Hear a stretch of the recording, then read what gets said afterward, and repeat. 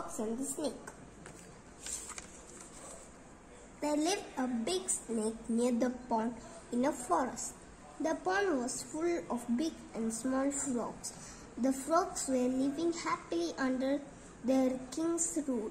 The big snake became old and weak. He could not catch his prey easily and used to starve. One day he thought of a plan upon seeing many frogs in the pond. He decided to trick the frogs in order to have his meals. He went to the pond and lay there as if he was suffering from illness.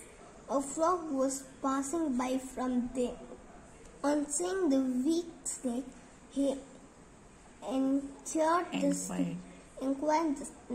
He told that he had been cursed by a Brahmin to serve the frogs of this pond, as he had bit the son of the Brahmin. So he had to serve them and eat the food offered by them. Upon hearing the surprising words of snake, the frog hurriedly went to the king frog and told everything to him. He said that the snake had told him that he had been cursed by a Brahmin, so he would serve us and we need not to be scared of him, as he would eat the food offered by us. The king frog and other frogs were delighted to hear this. The king frog and the other frogs cheerfully went to the big snake. The king frog asked him about the curse, one being assured by the snake that he would do not harm. The king frog decided to take a ride on the snake's back. The king frog and other frogs gathered around the snake and jumped onto the back of the big snake to have a joyful ride.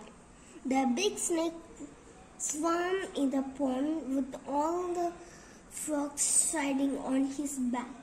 The frogs were having a very enjoyable time. The snake was entertaining them with all his might.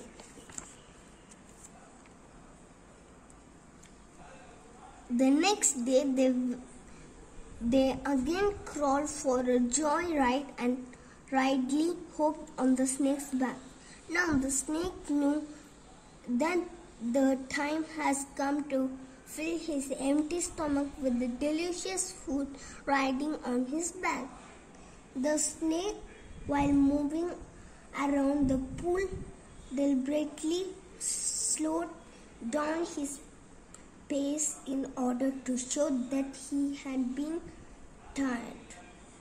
The king frog noticed this and asked him about the reason of his slow pace. The snake said that he had become weak due to starving and he could not move anymore.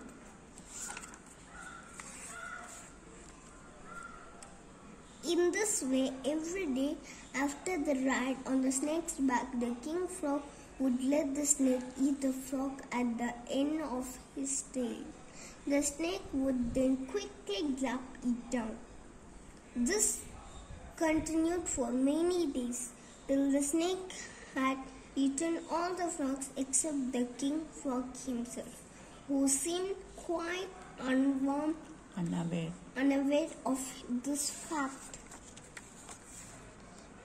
The very next day, the king frog uttered the same words after the ride. The snake turned around and saw the only king frog was left on his back. He said to the king that now there were no frogs left except you. You